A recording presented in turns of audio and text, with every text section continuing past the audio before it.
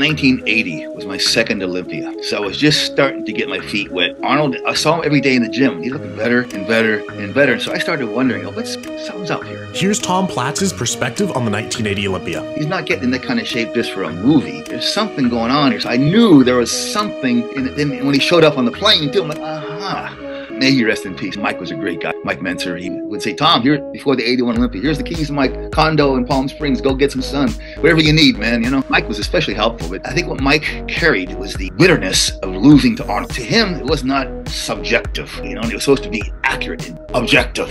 It's like Muhammad Ali coming back. You know, like they're going to give him, they're going to throw it his way probably. And so I sort of suspected they would do that to Arnold. Arnold was good in a few shots. You know, that mantis pose, like double bicep. He was good. Sometimes you win when you're not supposed to. Sometimes you don't win when you're supposed to. And that's the way I sort of looked at it.